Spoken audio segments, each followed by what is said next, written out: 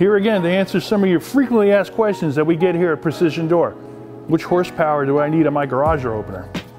Well, when it comes to horsepower, it depends on the size door you have. If you have a single size garage door, well, a half horsepower is just going to be fine. If you have a double wide garage door, well, then you're probably going to favor 3/4 horsepower. They tend to be quite a bit heavier than the singles. If you found this video helpful, hit the like button.